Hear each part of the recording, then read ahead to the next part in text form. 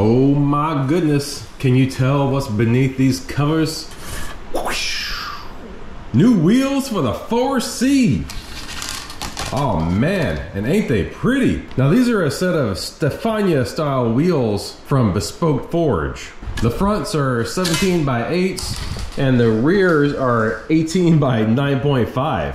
So pretty meaty. And if you're in the kind of small 4C community, you've probably heard of Bespoke Forge, but you might not have. It was started by a guy named John who just really wanted to design his own wheels. He figured out how to get them manufactured and all that good stuff and did a group buy on the 4C forums. And he's actually turning it into a nice little business for himself, because now he's designing BMW wheels and I don't know, some wheels from some other cars too, and I know my buddy Art has him designing wheels for Miatas, so that's kind of awesome. Oh, and I want to mention how well these things are packed, because the way that I was alerted to these things arriving was I could hear the UPS driver throwing these boxes around inside his truck outside my house. I was inside, heard it from inside. So I go out there to, you know, greet him of course, and I'm just standing in my driveway waiting for him to get done unloading, and I see him drop the hand truck with these things loaded on him out of the back of his truck. So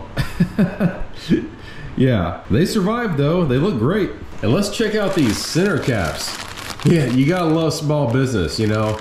Super fancy wheels, and the center caps are shipped in a Ziploc baggie. But holy cow, is that pretty. Man, I want to put that on a chain and just wear it. It's my medallion for going to the club. And I think it's really cool that you can actually see the machining marks down in there. Some people might think that should be polished out, but it almost looks kind of bejeweled or something, doesn't it? That's so cool.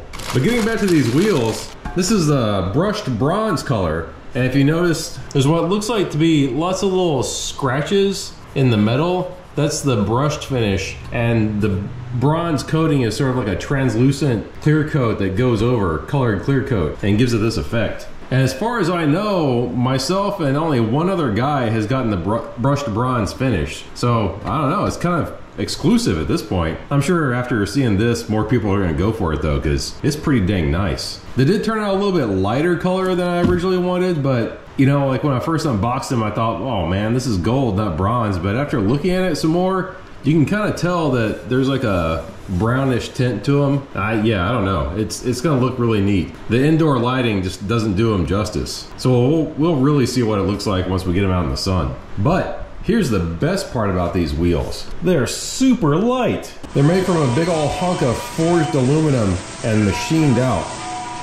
And now of course they'll weigh different once we get the tires mounted on them, but let's see how much they weigh just with the naked wheels. I've got the old trusty, not legal for trade fish scale suspended on my camera tripod here. And this one's the front wheel, so the 17 by 8, and it's reading just 1 ounce under 16 pounds. So 15 pounds, 15 ounces. That's pretty freaking rad. Now I have the rear wheel, the 18 by 9.5 on there, and it's reading 17 pounds, 14 ounces. That's nice and light. Oh, and listen how this thing rings like a bell. All I need is some chants going. So I guess you can see my tire machine in the background back there. I wouldn't exactly say I'm very familiar with it yet. I've really only ever done one tire. So I'm a little scared to try to put my brand new RE71 RSs on there, but I don't know. I guess we just have to do it and find out. So like I was saying, I'm not super experienced with the tire change machine when I was mounting these tires. I did this time lapse with the intention of talking you guys through how I was mounting the tires, but I think I'll give you a better description here a little bit later in the video. About the only interesting thing that happened while I was mounting these tires was that this one tire required the cheetah. I just couldn't get the bead to seat without it. But all the other tires, the bead seated just fine sitting on the machine. So, well, with this out of the way, let's jump into the future. If you've been following the channel for a while, you probably know that I'm actually kind of terrible at getting videos out in a timely manner. But in this case, that works out good because all the footage that you've watched previously in this video have been from about 7 or 8 months ago. And I've had all that time to test out the wheels and see how I like them. And I absolutely love them. Everywhere I go, people remark about just how fantastic they look. But you know, since I have the 200 tread wear tires on them, I can't really drive those for an extended amount of time, so I ordered another set. I got this box in the mail yesterday. Yeah, just one box out of the 4 that's supposed to come. I actually chased down the UPS driver and had him make sure that he didn't have the other 3 in his truck. But apparently those are gonna arrive on Tuesday. But we can go ahead and check this one out. And this one's a little bit different. Let's get her unwrapped and see how she looks. Wow, that is a lot brighter. I don't even know if that's coming through on camera, but holy cow. This is the brushed copper color with a satin finish, as opposed to the brushed bronze with the gloss finish of the other ones. Man, that looks pretty wild, doesn't it? And since I'm going to be taking the 4C on a little road trip here soon, I got some Bridgestone All Seasons for these guys. The RE980AS. Now, I had a previous version of these tires on my BMW, you know, I don't know, like 10 years ago or something. So hopefully these are pretty good. I remember them being good on my BMW, so. But yeah, so I got some Bridgestone 200 tread wears for the other wheels and some Bridgestone All Seasons for these wheels. I just can't seem to get away from Bridgestone this past couple of years. So I've had this generic ceramic coating for a while now and I've been wanting to try it out. And I might as well just try it on these wheels, huh? It's probably a good idea to ceramic coat these things so they don't get messed up. The directions on the ceramic coating say you should wash the whatever surface you're gonna coat with dish soap first, so I'm gonna do that real quick. There's probably still some factory goo on these wheels, you know? Should go ahead and pop that out. I don't know if I should really ceramic coat the barrels or not. I mean, I'm not too concerned about them getting all that dirty. In fact, it's probably better if they're darker inside there. Like, what do you think? Just let this inside collect all the brake dust, but have the outside all nice and shiny. See if we can rinse all the soap off now. I'm gonna dry it reasonably well with a towel and get it the rest of the way dry with the air. You know, this stuff probably deserves its own video, but the real test is just gonna be time with this thing. So I guess just come back in 6 months or so and see if I actually like this stuff. But in this box, you get the little container of liquid and the little sponge. And you got the instructions, I've already read those. Oh, you get some gloves. I'm already wearing gloves, so don't need those. These are the microfiber buffing cloths. You need someplace clean to set these for a minute. And these down in here are the applicator cloths. So we'll take one of these guys, we'll wrap it around the sponge, just like so.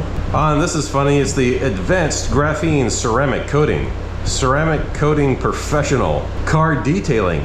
Upgraded version, 70 milliliters. I have no idea how long 70 milliliters is supposed to last, but I'm sure some of you guys have more experience with this sort of thing than I do. Let me know in the comments below how these things actually work out. It's got a tiny little cap thingy on it. And pop that open. And the instructions are to just put 3 or 4 drops on the sponge. Yeah, I kind of shake it a little bit. All right, that looks good. And you're supposed to wipe it in straight lines, but you know, this thing doesn't really have straight lines, so let's see how this works. You can definitely see it gives it a little bit of a shiny finish, a wet look. And they say just add a couple more drops whenever it's doesn't look like it's applying any more stuff. Like maybe I'll add a couple more drops now, or go back over this part, it looks a little too wet. Getting into these little crevices are gonna be kind of hard. I might have to just do that with my finger, I don't know. You know, I asked the guy that makes these wheels if it's okay to put a ceramic coat on a satin finish, and he said absolutely, but it looks like it's turned the satin finish glossy.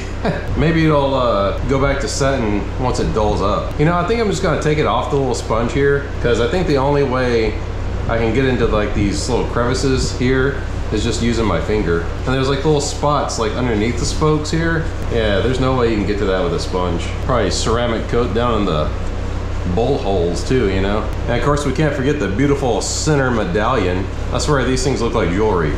All right, immediately after you apply it, you're supposed to buff it off with the microfiber. Well, I can already tell that's pretty slippery. Whatever this coating is, it just makes it feel slippery even just doing this, wow. Hopefully all the brake dust and dirt and whatnot slips right off too. What do you guys think? Does it look glossier than it did before? You know what, I'm not sure now that I wiped it off, can't really tell. Looks pretty fantastic though. The instructions for this stuff didn't say that there was a cure time. I really hope it's instantaneous because I want to go ahead and mount a tire on this. I guess we're just gonna see how well that turns out. Get the wheel up on the tire machine. I'll rub tire snot all over the tire, get it all good and lubed up. I don't know what they put in this tire snot, but it smells kind of nice. Gotta pay attention to what's the outside and what's the inside. This wheel is almost too tall for the machine. I have to slip the tire up into the duct and bring the duct around. Get the tire partially pushed on there. Lock the duct down on the rim. I use this knob to set it so that the duct is just barely floating off the rim there. You have to position the edge of the tire so that it goes under the head of the duct, and on the backside it's kind of going over the top of the back of the duct.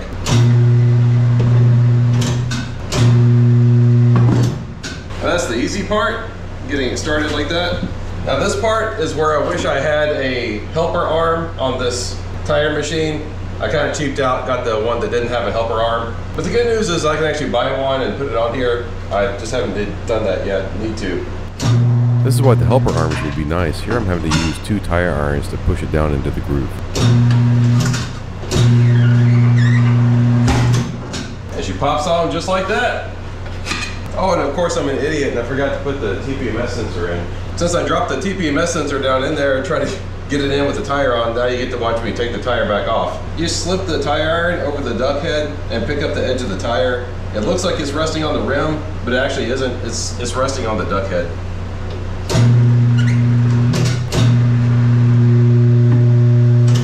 And then the tire comes up like that. That's a little fiddly, but not too bad. You probably re-lube the tire. You can never have too much lube, right? Well, maybe.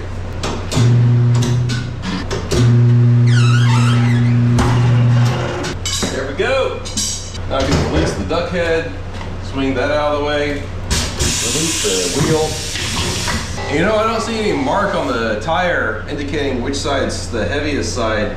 I would align that up opposite to the valve stem, but we're gonna take the valve core out. That way when we shoot air into it, it's got a straight shot and it'll hopefully seat the bead.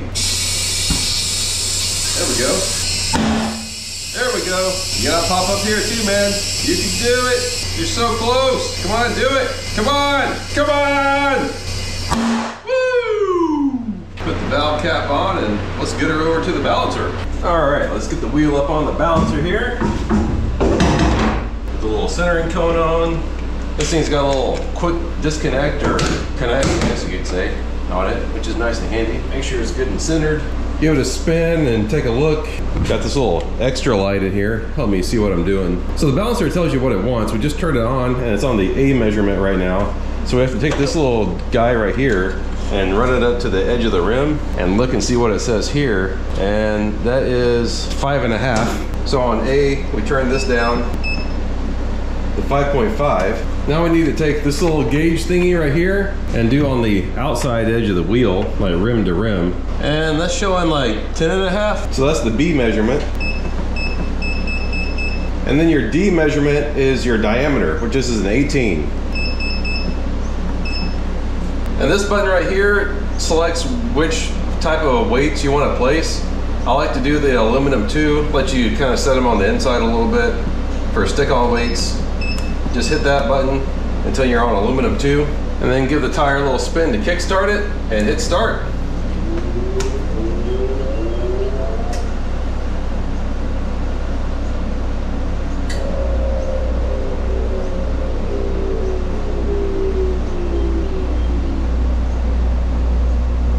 And then you put the wheel where it's got to go. And if you look here, you have 2 different weights. You have like one that's right up by the face of the wheel, and then this one goes kind of just on the inside of the lip. And as you can see, as you turn the wheel, you get an indication of where you're at. And like right now, we're straight up and down. I'll have to put a 1/2 ounce weight in this position right here, straight up right here. One of the things I've noticed about these weights is if there's still some of the tire snot on the wheel, they don't stick. So I take just a little bit of brake clean and clean off the area where I'm gonna put the wheel weight on. And these just peel and stick. You know what I think would actually be really cool is if this thing had like a little laser guide or something. I think that would help out, but just doing this is all right. All right, now we go find the spot that has the 3/4 ounce. There we go. And that's gonna be more towards the face of the wheel. Just right where the barrel kind of like comes in, if you know what I'm talking about. I'm gonna do the same thing, clean that spot really good with brake cleaner. Before I put the 1/4 ounce on, I'm gonna go ahead and spin it again, see if we're in the ballpark. All right, so this side zeroed out, that's good. Trying to find the spot where this is saying it needs more.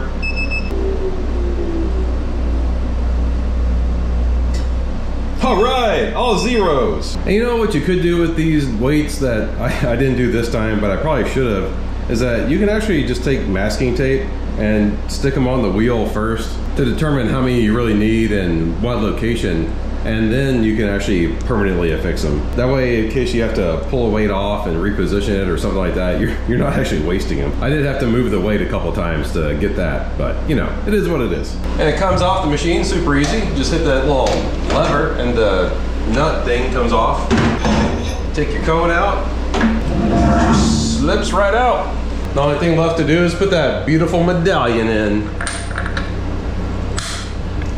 Nice. So one of the things that's not that great about these wheel weights is, you know, they're a light color, which sort of goes with the wheel, but not really. So I grabbed some of this Venetian gold metallic paint, and this is acrylic. I don't really know if it's gonna work well on this, but you know, hey, I'm gonna give it a try. Happy little gold wheeled weights. You know, that color matches pretty good. It doesn't really seem to want to stick to the wheel weight though. I did clean it with some brake cleaner, and that's thoroughly dry, so I don't know. I might just have to let it dry and maybe put a little bit more on. Not really sure. I don't know how acrylic paint works, to be honest. Enamel paint probably would have worked better, but you know, I just didn't find any short notice. And of course, this edge right here is what you're really gonna see from outside, so I gotta get that. This stuff doesn't really seem to self-level like most other paints. Maybe I should let it dry just a little bit and see if I can smooth it over a tad. It only took about 10 minutes and the paint is tacky now. I'm gonna try to give it a second coat. You can tell it's already kind of making the wheel weights disappear. It's kind of nice. I'm glad I guessed correctly on this color. Yeah, that looks really good. You can barely see the wheel weights now. That's awesome. All right, we have the brushed bronze versus the brushed copper. Which one do you guys like better? The car is filthy, but we have nice afternoon sun here. A little bit of golden hour footage. Tell me what you guys think.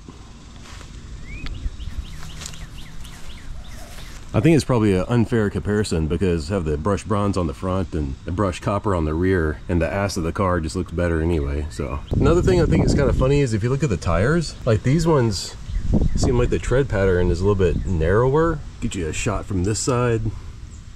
These certainly pop more, and the brushed bronze are more subdued. I don't know, can't decide which one I like better. Well, bye, thanks for watching, like and subscribe.